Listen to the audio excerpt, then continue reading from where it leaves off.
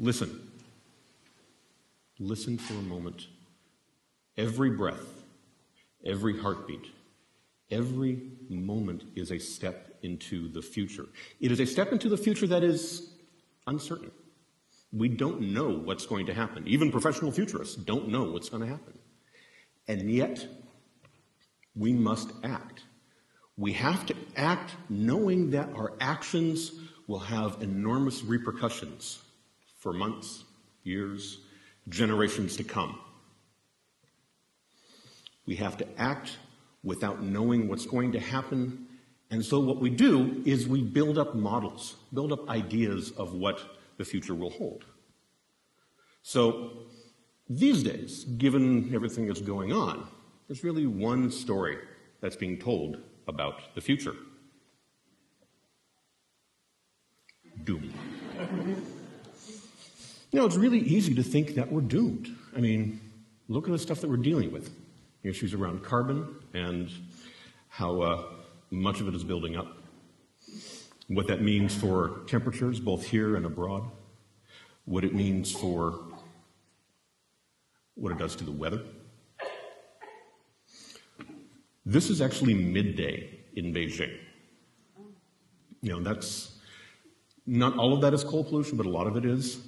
And here's the horrible irony that when we reduce the amount of particulate matter in the atmosphere, improving the air, making it easier and better for us to breathe, we're actually accelerating global warming because we're reducing the amount of sunlight that reflects back. But global warming doesn't just mean temperatures, doesn't just affect the atmosphere, it changes global conditions. So issues around pandemic and what it means for disease, what it means for the global biology. It affects our economy. There are issues around energy that we're worried about. When we think of the doom of the decades to come, energy obviously plays into it. War. Overpopulation. This is actually a picture I took of Tokyo a couple years ago. Tokyo is the city metropolitan area actually has a population roughly equivalent to California. And of course, refugees, all of the social and cultural side effects of all of these changes that happen. So it's very easy to think about the world being doomed. So with that, I'd like to thank you, and I'll see you guys later.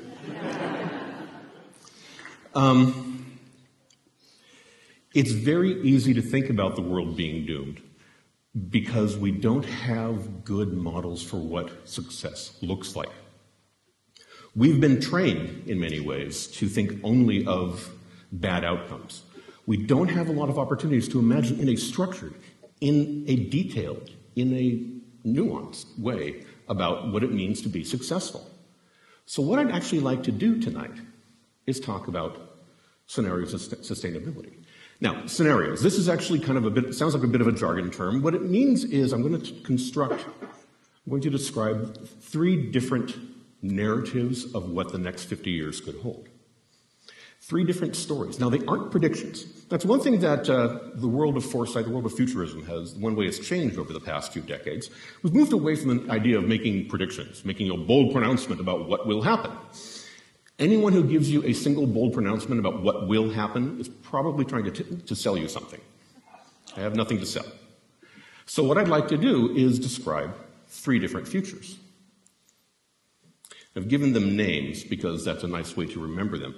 But what's really important about these 3 alternative futures is that this isn't a good, better, best, or this isn't a good, middling, worse. These are 3 different kinds of worlds. And the futures that they hold, the stories that they tell, derive from different kinds of issues. The first one, Walking the Tightrope, is a story of politics. Global politics allowing us to create a sustainable world that is in many respects kind of the conventional wisdom view of what sustainability would look like. It's the one that demands the least from you in terms of changes to your lifestyle and demands the most from you from the changes to your society. The second one, Flux Capacity, is more of a disaster recovery story And it looks at what happens as community becomes the key driver for sustainability, as our social networks from the bottom up help us to recreate the world, the economy, the technology, the society that we have around us in a way that's more sustainable. And the last one, catalytic conversions, is a story of technology. What happens when sustainability, a sustainable, truly successfully sustainable future, comes from innovation, invention, and experimentation. Now, what's really important about these three is that they aren't just wild guesses as to what the future could hold. They aren't just imaginary tales that I pulled out of a science fiction magazine. These three scenarios are based upon observations that I make. Now, what I do as a futurist, what I do as a foresight specialist, is I watch the world around me, and I look for ways in which seemingly disparate areas are connected. Different dynamics that seem to have nothing to do with each other actually weave together. The joke that I like to make is that I'm perfect for this job because I'm an easily distracted generalist. And that's really, it's actually more serious than not, because what I try to do is I never let myself get too focused on any one thing. I'm looking for the connections. I'm looking for the signals, the distant early warnings that tell us what might happen. And all three of these scenarios, none of these should be considered to be the written in stone future. These are illustrations, implications of the present day activities. So what I'm going to do with each of these is actually run down some of the signals, some of the things I'm looking at, but also describe what this distant 50-year future could look like. But first, a word on what I'm trying to do with all this. Futurism is a vaccination. Futurism is a way not to know what's going to happen, but to prepare yourself for what might happen. Think about the way a vaccination works. Our bodies, if we encounter a natural pathogen, we generate antibodies. So if we encounter that pathogen again, we're better prepared. Vaccination jumpstarts that process so that if we ever encounter a particular pathogen, the body is ready. We've become sensitized to a particular threat. In a similar way, what futurism does, what foresight does, is it sensitizes us to different changes so that things that we otherwise might have ignored, things we otherwise might have dismissed as unimportant, suddenly become meaningful. We suddenly start paying attention to the world in a different way because we're thinking not just about what's happening now, but how what happens now evolves and rolls and emerges into the next year, decade, generation. So let's start with walking the tightrope. This is where design is really focused on efficiency. It's a top-down leadership, and that political top-down leadership is the critical element here. There's an emphasis on transparency in society, but not in the kind of WikiLeaks manner. This is transparency where everything is known about you. Everything is known about you, including your energy footprints, carbon footprints, et cetera, because that's the way we keep things under control. Regulated economics, adaptive technology. This is not the high-tech future. This is the sustainable, stable future.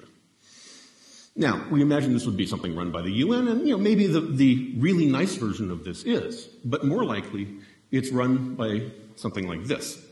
This is actually a photograph I took last year in Astana, Kazakhstan, at the Astana Economic Forum. And around that table, a variety of Nobel Prize economists and corporate leaders and government leaders, and Tony Blair is visible on screen there, talking about the state of the global economy. Wondering why Greece hadn't been kicked out of the EU yet, and how awful it was that Americans got to vote for the president because the president's so powerful and we end up with people like Obama. And basically trying to decide what will happen to the global economy. And these are people who have, in many ways, the power to decide that. And that's the kind of leadership we're likely to see in this heavily top-down political control future, sustainable future. It's a world of observation. Transparency where the system knows what you're doing. Again, real photograph. I love the fact that George Orwell Plaza is covered with surveillance cameras. But it's a world of efficiency. It's a world where we're doing everything we can to reduce our footprint, everything we can to maximize what we can do, the amount of activity, the amount of work that we can do with a decreasing amount of energy, with a decreasing amount of carbon.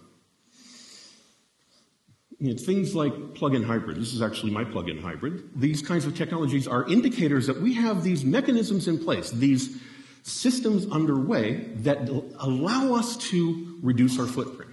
Not in a dramatic, revolutionary way, but in a little by little, piece by piece, bit by bit, moment by moment way. And over time, under this kind of scenario, these add up and make a difference. The kinds of technologies that we see are the kinds that maximize efficiency, maximize our ability to get work done at a minimal cost. And we think, okay, remote-controlled equipment, there are lots of those out there, lots of increasing variety of things that will let us do more and more.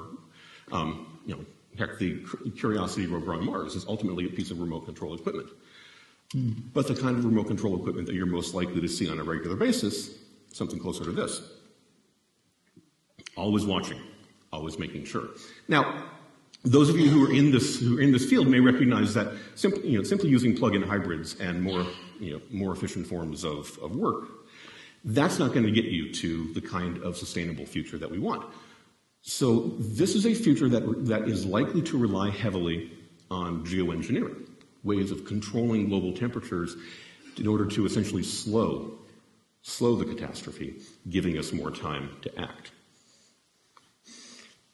If this is a happy future for some of you, that's actually a good thing, because what this means, this is a future that, as much as it may seem kind of oppressive, is also a future where everything's under control. Things are being handled.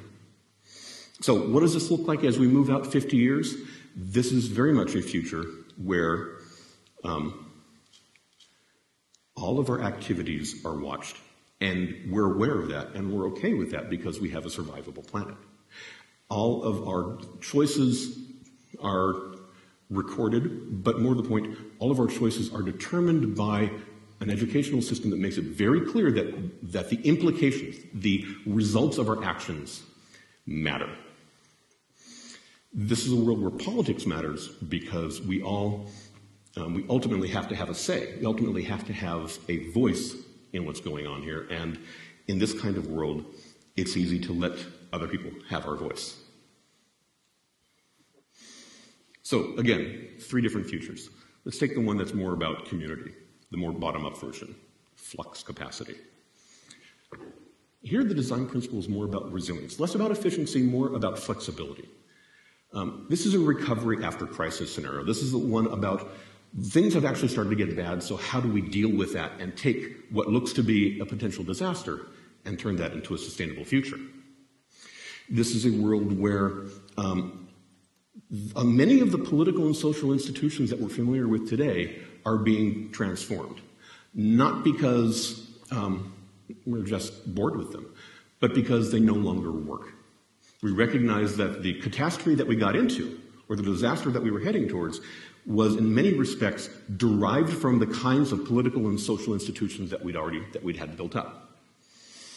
This is a world that heavily relies on maker technology. This is not hippie nirvana. This is a world where the phrase that somebody tossed at me about this was cyber Amish. It's a very, the Amish are not Luddites. The Amish are not people who just refuse to adapt technology. They're actually very, very careful about which technologies they adapt. And that's this kind of world.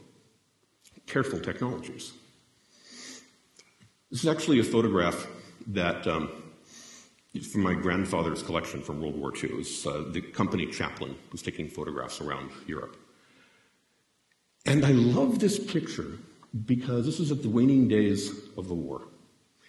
And it shows the brutal normality of life in the midst of catastrophe. The city's been bombed out. All of their infrastructure has been damaged, and they still need to do the laundry. This is the normality of life under crisis. And it's this kind of thing you've got to remember. When we think about the potential for catastrophe, the potential for disaster, we have to remember that it's in the context of needing to go on and live your life. So a lot of the kinds of developments that you see in this world are about figuring out ways to have a normal life amidst what was potentially a world-ending catastrophe. This is one where you have a lot of bottom-up development in terms of where politics comes from community organization. It's a world where politics and society are networked. Now, this is a great picture from, actually provided by Facebook a couple years ago. All of the social connections, all the friend connections on Facebook. It's interesting to see where Facebook is and is not active. The big blank area in Brazil is actually because Brazil is the one place where Orkut, Google's social network, took off. You see China's missing, Russia's missing. But the point is that this is the kind of world that takes advantage of these kinds of social technologies, takes advantage of these mechanisms for making connections and learning from each other. There's a guy named John Robb, who's a really interesting military theorist of all things, who talks about open source warfare. But the idea here is that people who are doing this kind of bottom-up guerrilla insurgency can share ideas now that we have the advent of these kinds of technologies. And that same idea applies to the people who are doing the bottom-up guerrilla insurgencies to change society for the better. This is a rooftop garden in Brooklyn. The idea here is, again, you're trying to adapt a system that isn't rich anymore, a system that isn't doing all too well, but you do what you can with what you have. And you play with some interesting innovations. I love this one. This is actually, there are a couple of different companies that are working on sails and kites for shipping boats, shipping ships, basically increasing the fuel efficiency of shipping vessels through the use of wind power. And it seems so old-fashioned, and yet it works really well. I think it's something along the lines of a 10 to 25% improvement in fuel efficiency. Really dramatic change.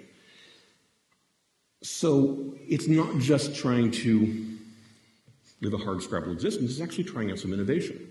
And as that 50-year period progresses, you actually start to have the opportunity to try some really interesting innovations. Complete changes to how our transportation systems work. But I mentioned early on that this economy is a maker economy. What I'm talking about are things like this. This is a 3D printer. How many of you here are familiar with 3D printers? Just sort of, about half of you.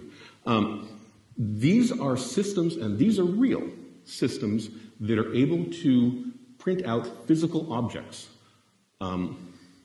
increasingly usable physical objects. And as these systems become more sophisticated, as the materials that can be used in the printouts become more powerful, you ultimately move towards a system where you can make whatever you need by sending a printer file to it. And these kinds of things are real now and only becoming more and more powerful. And what these do is these democratize manufacturing. These distribute the ability to make things, moving us away from the traditional top-down model of factories and making things, and towards the potential for something that in many respects seems like the old-style journeyman and apprentice, regional shop models, town shop models, but it's something very, very different because it allows anybody to have the potential to make something approaching, over time, anything. This is something where biofuels end up being really important. But when we talk about the making of things, does anyone know what this is? I'm curious.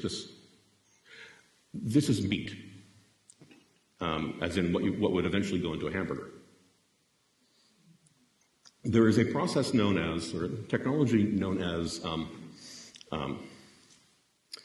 cultured meat, synthetic meat, that takes actual muscle from an animal and grows it in a particular kind of environment, allowing it to reproduce and turn into something akin to the kind of material that you then toss into a grinder to turn into a burger without actually killing anything.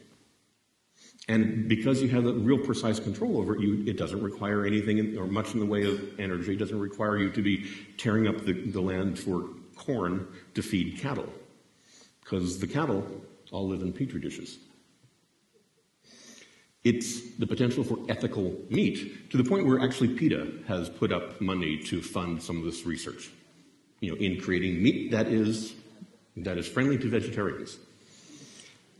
And I suspect that most of you in this audience are looking at this going, I'm not going to eat that. But don't look at it what it is today.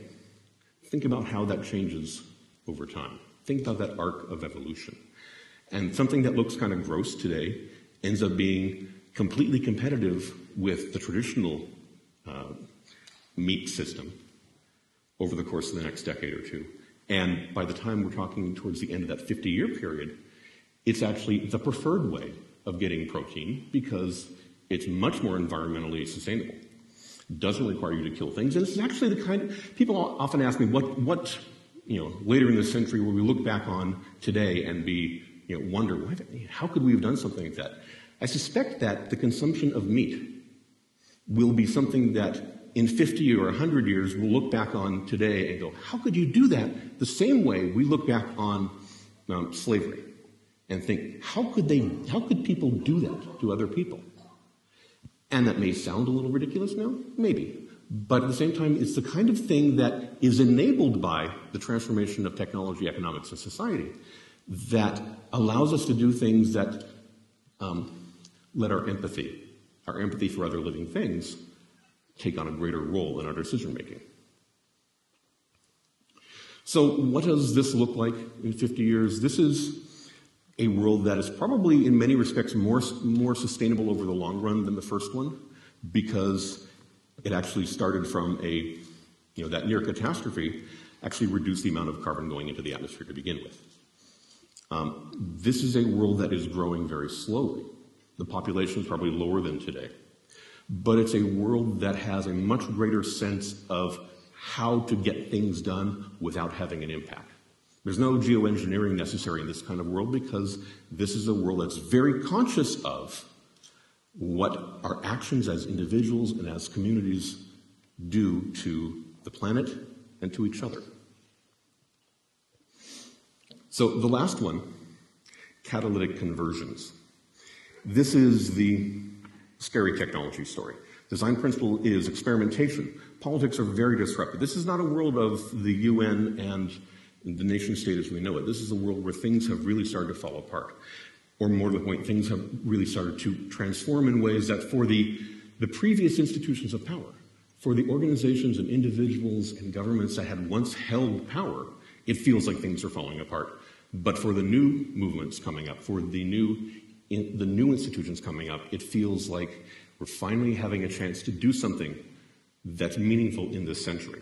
We're getting rid of, we basically have a legacy 19th century political economy in the West, and we're getting rid of that in this scenario. We're moving on to something fundamentally different.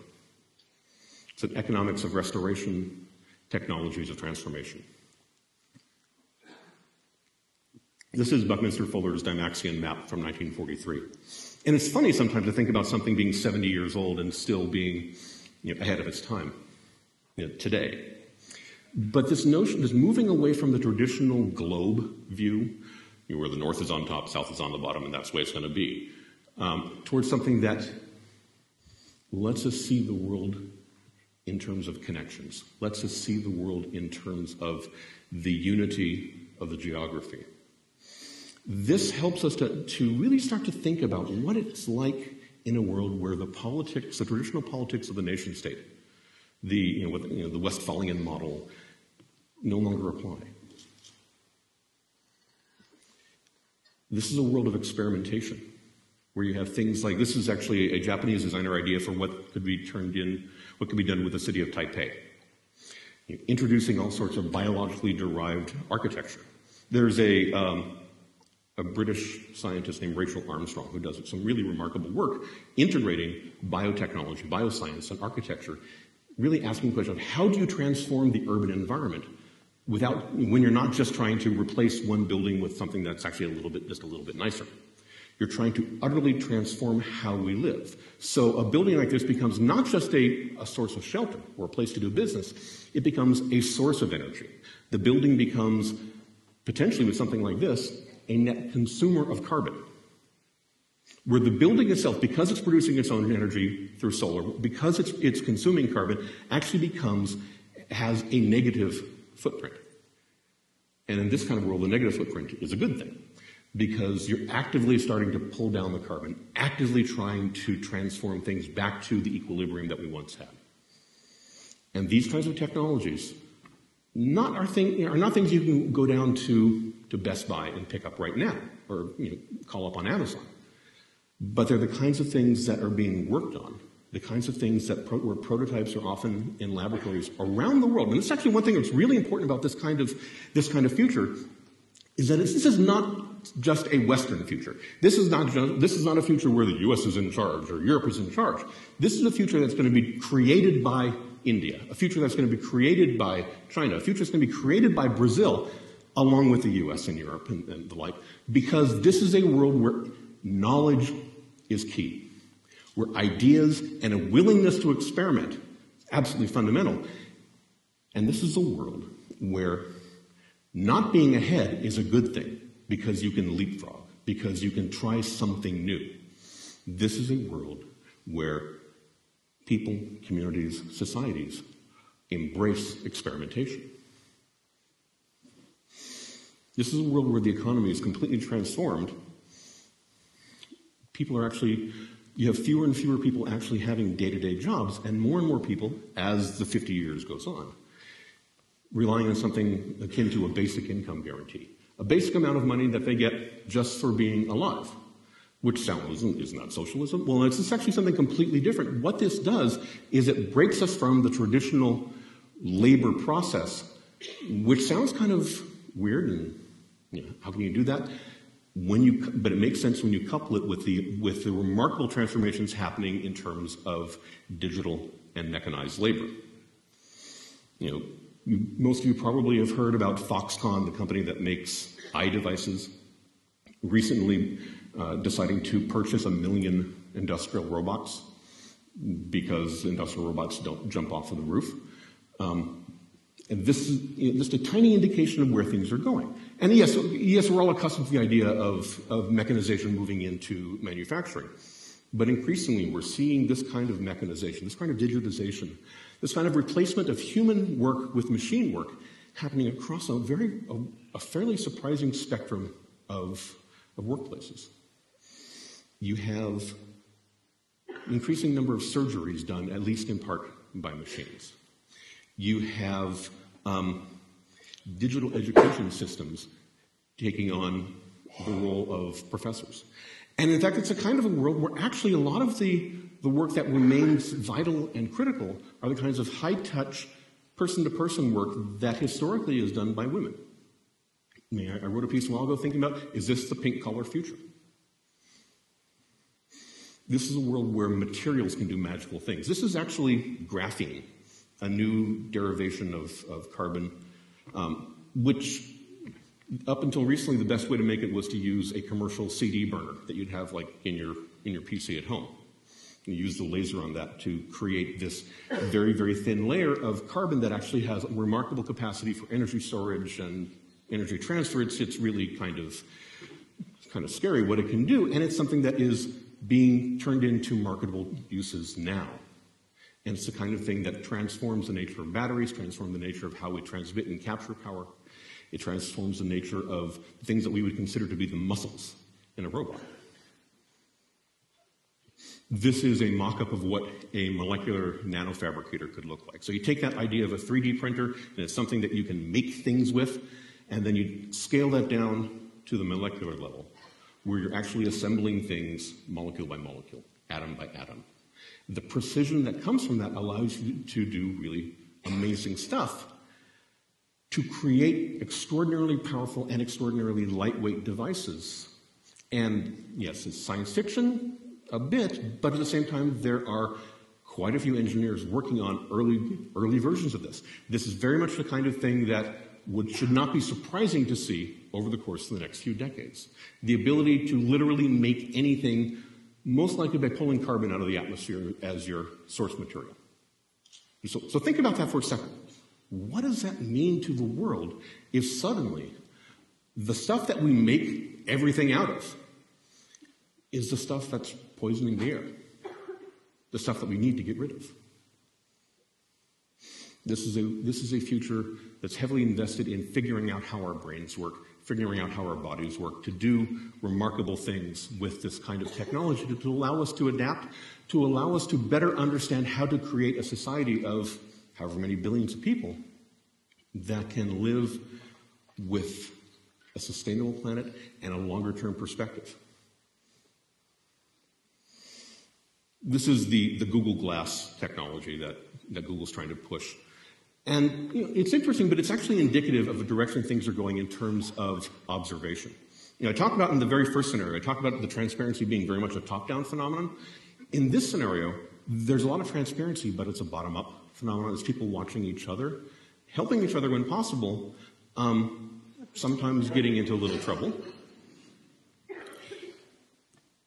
Again, the mechanical labor, this is robotic labor, and eventually leading us towards a future where we're creating machines that are not just servants, but partners.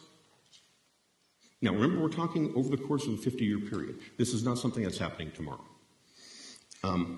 And I would love to have a conversation at some point about what this really means, how this could really manifest. But at its base level, what this is saying is we increasingly have a capacity to make things that are smart, that add to our own intelligence, that allow us to do things we could never do before. These pieces, the signals are starting to come together. The pieces are coming into place. So we asked, what does this scenario look like in 50 years? This is actually the hardest one to describe because it would be so utterly different. Now we think about what the world looked like 50 years ago. So you think about the early 60s. And yeah, there were certainly some big changes. We didn't have anything approaching the internet, and people would get in trouble for having hair just a little bit longer than this.